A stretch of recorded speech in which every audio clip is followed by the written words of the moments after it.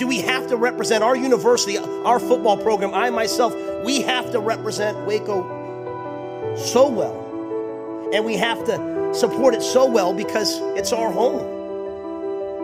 Because of the people that are here, because of the diversity that is here.